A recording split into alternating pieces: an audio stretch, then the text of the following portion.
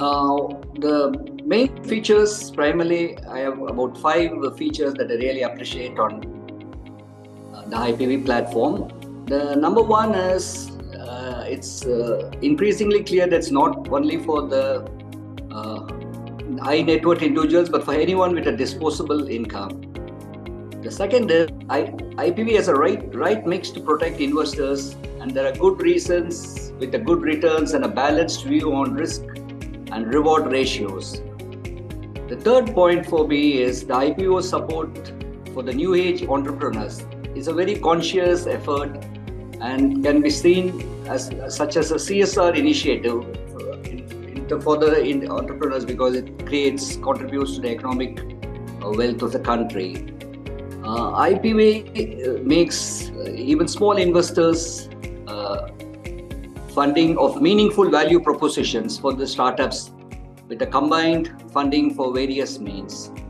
And then IPV platforms provides us the necessary guidance and mentorship, and the next point is the IPV's due diligence really gives us the confidence in making the right investments.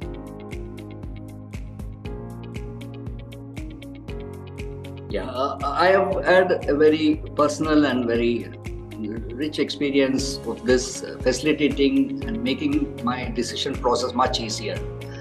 IPO has a very detailed and intense drilling of the prospective startups, the objectives, the plans, the way forward, the area of the operations, as well as the financials, all help in giving the comfort. For instance, I've had 2 startups, one in the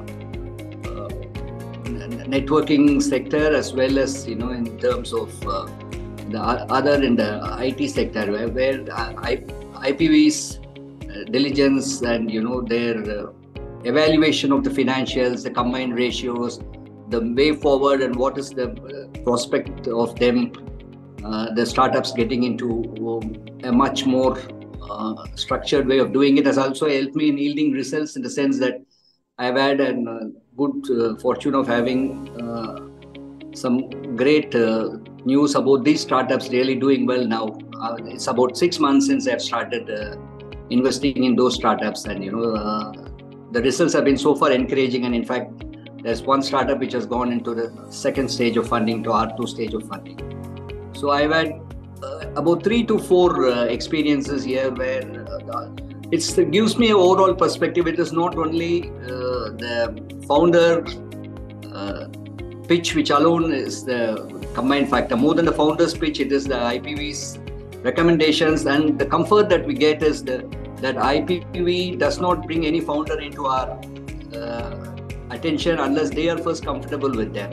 So it's just that we get the distinct that IP will never suggest any startups unless they are themselves comfortable that they will be making the investments themselves. So that has a personal comfort to us.